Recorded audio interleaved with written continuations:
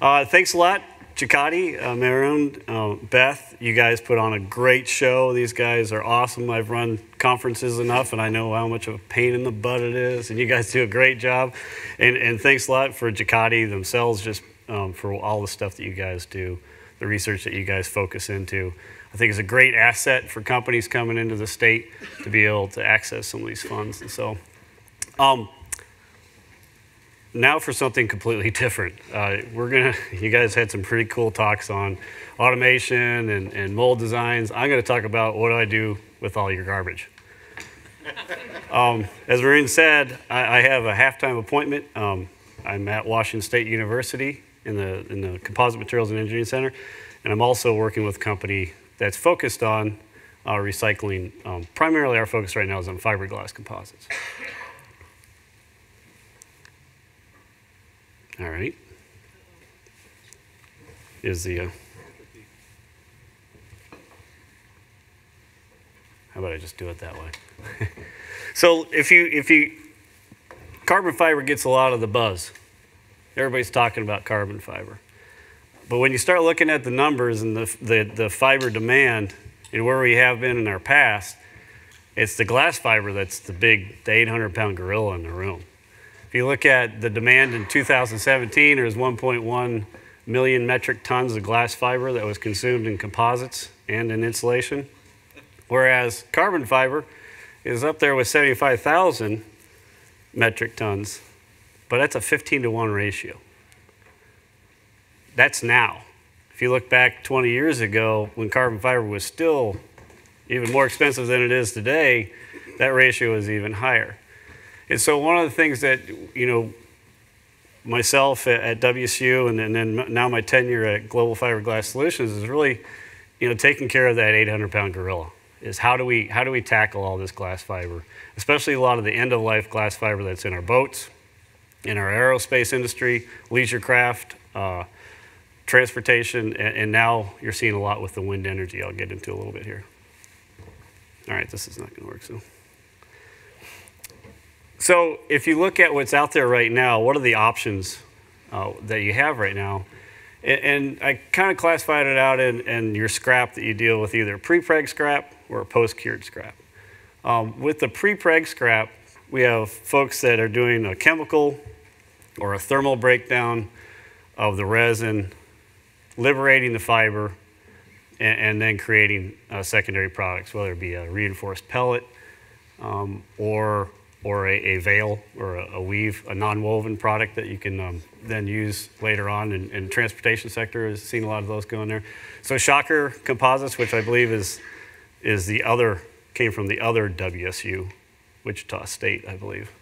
They're doing a chemical process there. Vartega also does a similar chemical savolysis process where they take the pre-preg, break it down, get rid of the resin, and they're left with a clean fiber at that point in time.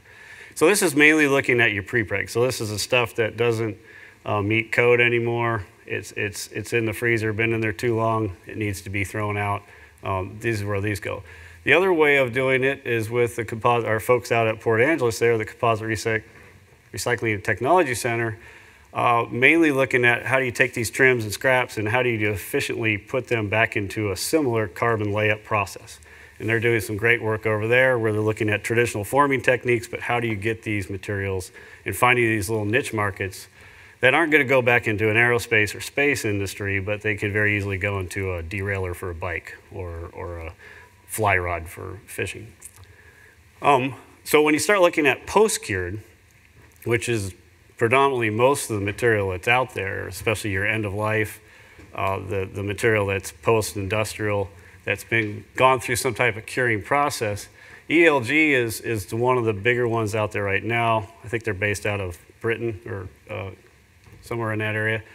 They use a thermal process similar to a pyrolysis process where they break the resin down, liberate the fiber, and once again they do a similar process as Vartega and Shocker to make a non-woven avail and for secondary use. Chemical breakdown of cured composites isn't really out there on the commercial sector. WSU is doing some stuff. There's a lot of information in the literature, a lot of different universities that are working on that. Where we fit into this equation is in the mechanical breakdown of post-cured composites.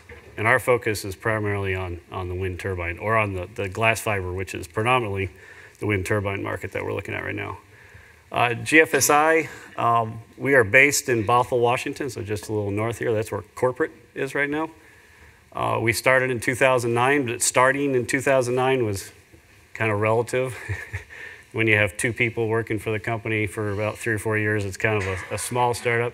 We really didn't start moving until about 2015, 2016 going forward on this. The main focus of this, like I said, was looking at fiberglass recycling, seeing the need. You know, the boat industry has always been, you know, leisure craft. There's lots of boats out there, and everybody goes, what can I do with this? So that was where we started out a lot of our focus. But then more recently, as we started to build more and more turbines and more of these are out there everywhere, we started looking at, wow, these are big things that are going into landfills right now.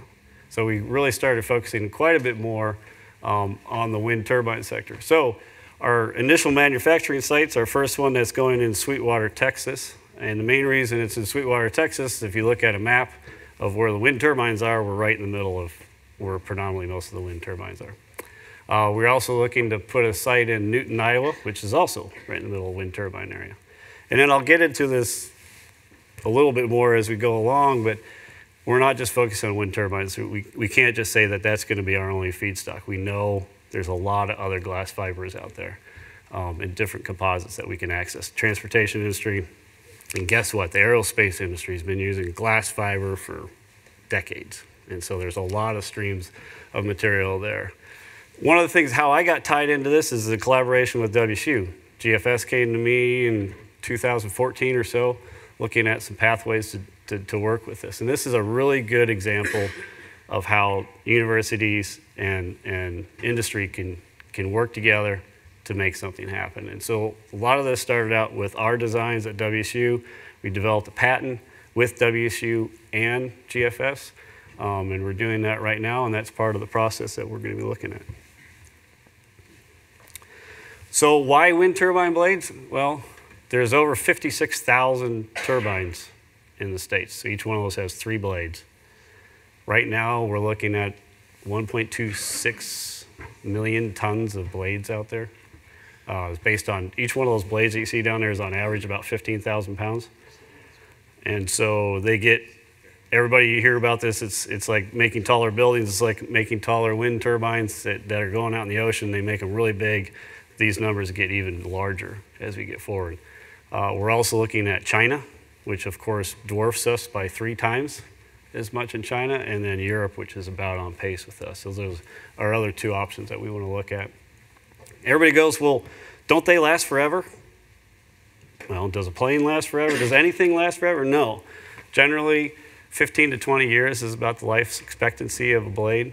A lot of the blades that we're taking down right now are actually what we classify as repower, where they look at it and say, well, you know, that blade I put up in 2005 is a big clunker. It's not very efficient. I can put a new blade on that's lighter weight, get 20% more efficiency on it, boom. It's an easy call for management to say, I'm going to take this thing down, put a new one up. So we're getting a lot of those kind of things too.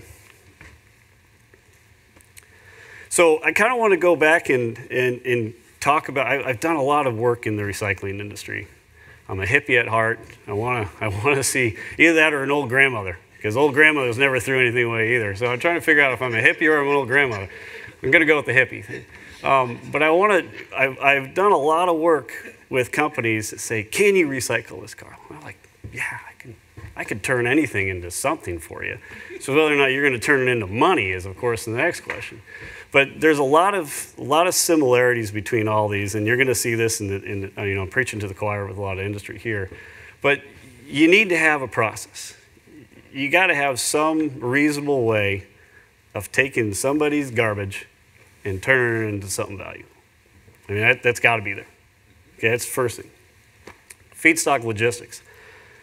You got this really cool waste stream that you want to turn into this really cool product.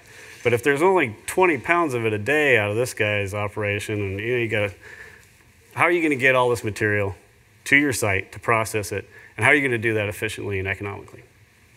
Product performance, The days of saying that you're using a recycled material as your marketing strategy are over. It's got to compete. It's got to meet the demands of the product. So going into the process, cost. I mean, that's the number one thing. If it doesn't meet the cost of being able to process it, both in carbon credits or carbon energy footprint and in dollars. The operation, scale up, must be manageable.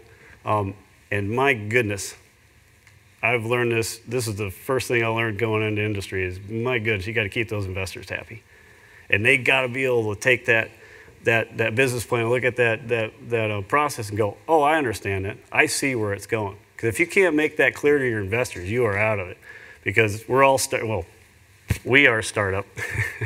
And getting investors, and when you're bleeding money by buying equipment and not producing anything out of it, you got to really rely on investors. And I see a lot of that same thing happening because the big companies aren't getting into the recycling. It's the small startups that are getting into these kind of products. And so they have to be able to play that investor game, and that's a big, big key. It also has to be robust. A lot of times we design these systems and these recycling strategies on one stream. And that's not always your best bet. You got to be able to take that system. That process has to be robust enough to take a variety of materials. Feedstock logistics. This is the one that scares me more than anything because I don't know much about logistics. But like I said, is there enough material there? Is it available? How much is it per pound? And how much is it going to change over the next year or two or the next 5 years? Do you have access to that inventory? Are you going to be able to get that inventory? Where is it located? Do you have enough to sustain your process? Can you normalize somebody else's feedstock waste stream to fit your needs? And then where do you locate the processing facility based upon all those kind of things? And so these are really big questions that we all have when we start looking at, well, where do we put the next plant? Transportation logistics, is it all going to be by truck? Can you do some rail? Can you do some barge? All those kind of things really need to be focused in on because it's not like we're making steel or aluminum or gypsum board or something like that where we know where that resource is. It's almost kind of a guessing game where you think the industry is going to go. And then it's another thing is be able to say, well, how much waste stream do you have at your plant? Well, I don't know. What is in it?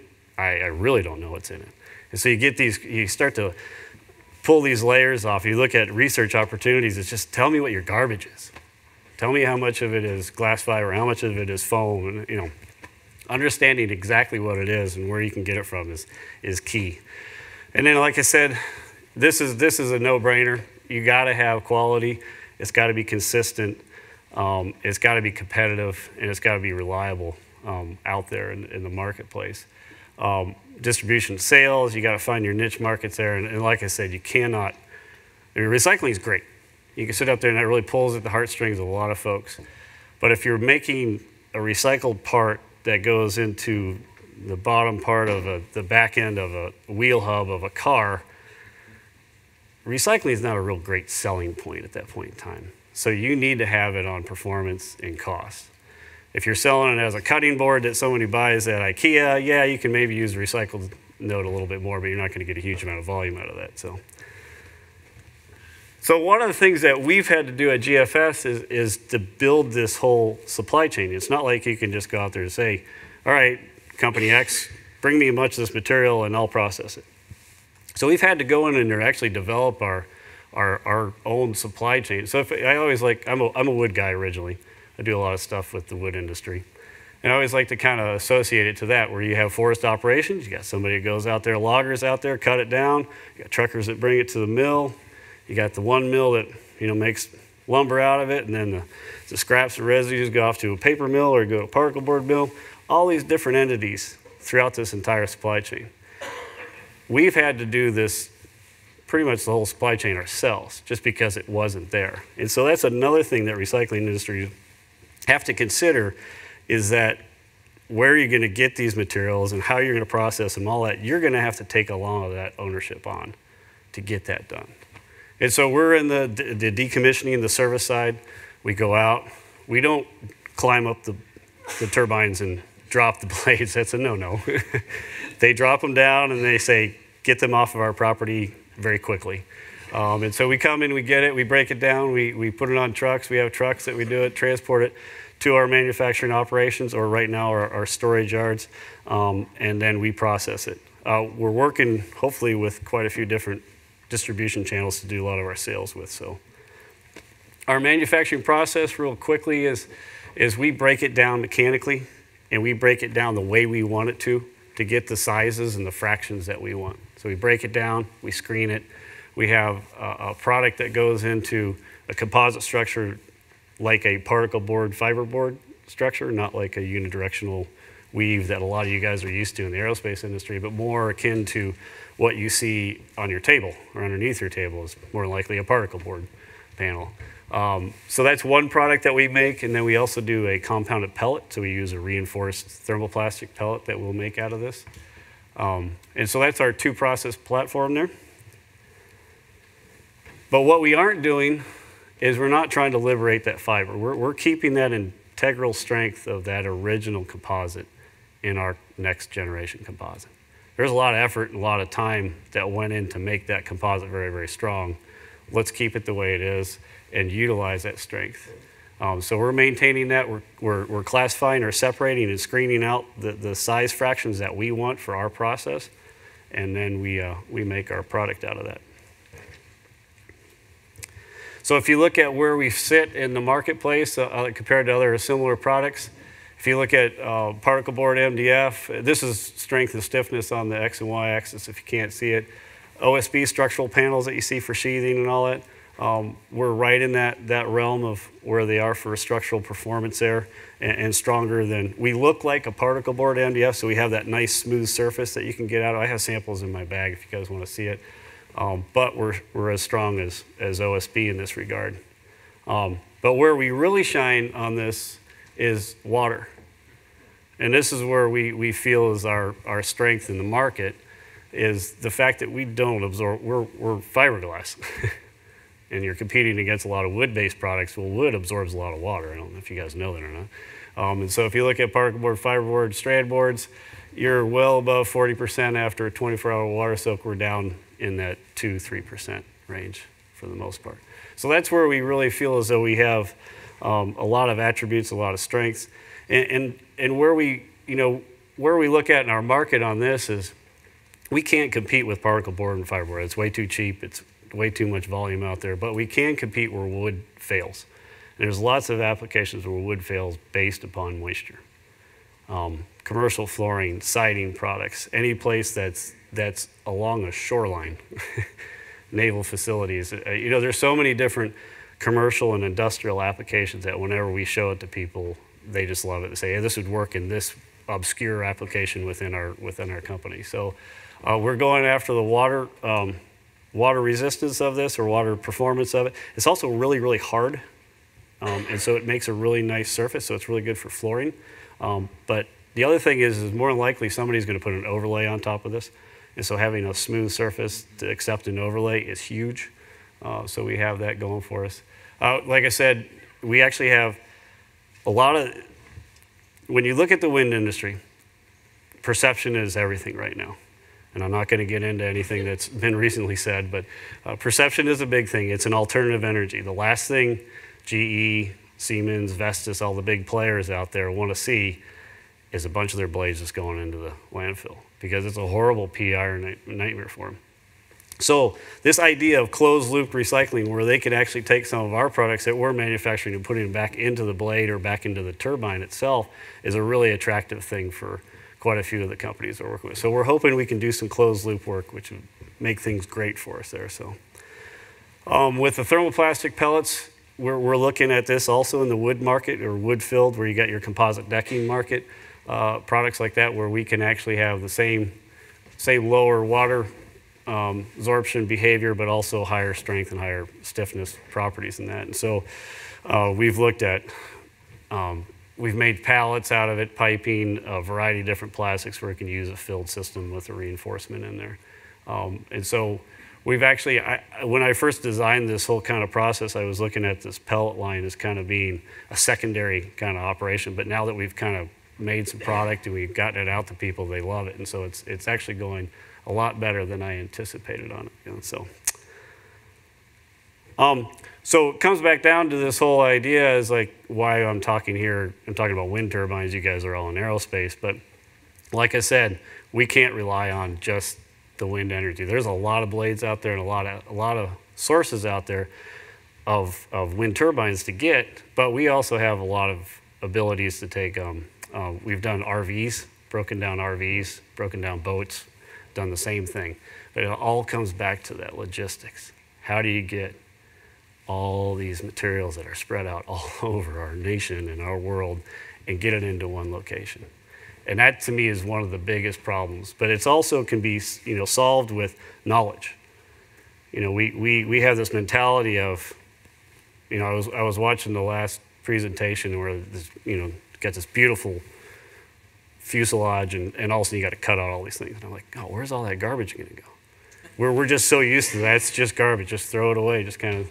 But there's a lot of value in that, and we have to change that mentality of in our workplace that these waste streams are not necessarily waste streams. They can be a feedstock for another industry, and getting that mentality into the plant floor makes our job a lot easier because all of a sudden they're not just throwing everything into a dumpster. They're separating it out.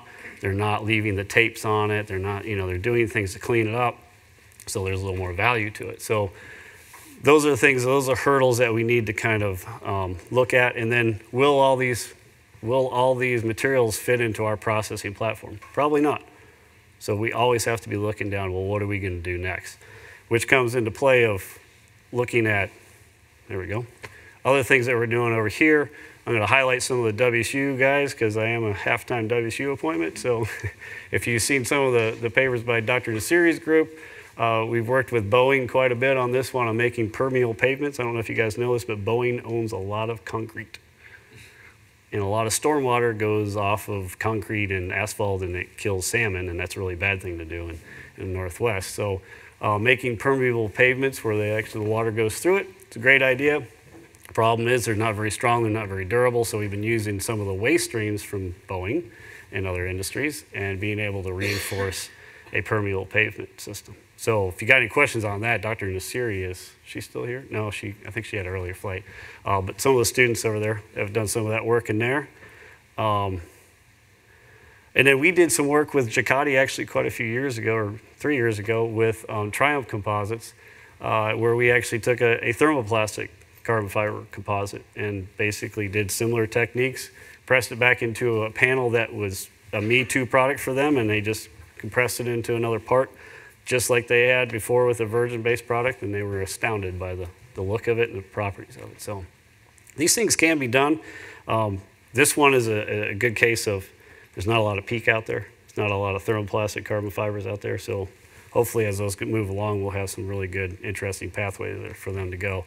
We're also looking at some of the chemical breakdown of CRP, or carbon fiber composites, where we can break them down, take a lot of the resins off like we talked about, keeping them nice and clean, and then being able to use them again. So we're not completely out of the realm of doing that, but our focus right now is really on the cured fiberglass composites and turning them into the products that we're looking at. So